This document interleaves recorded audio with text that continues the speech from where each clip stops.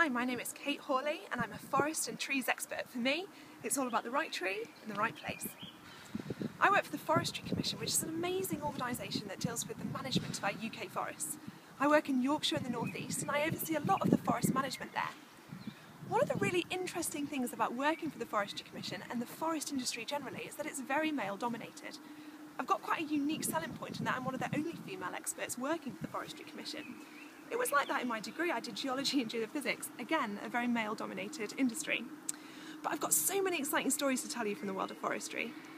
One of them pertains back to when I worked in Scotland. There's a beautiful forest up in Fife and we decided that we needed to learn more about what wildlife was there. We needed to know more about deer, more about badgers and birds. It's really important in forest management that you know what wildlife is in your forest, because this means that you can work out what trees you need to put in and what harvesting regime that you can get on with.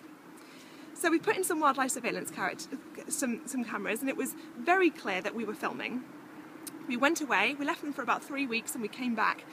When we overlooked on the tapes, we saw that there were loads of interesting things. We worked out that there were deer and we could count them and work out their breeding habits. That was great.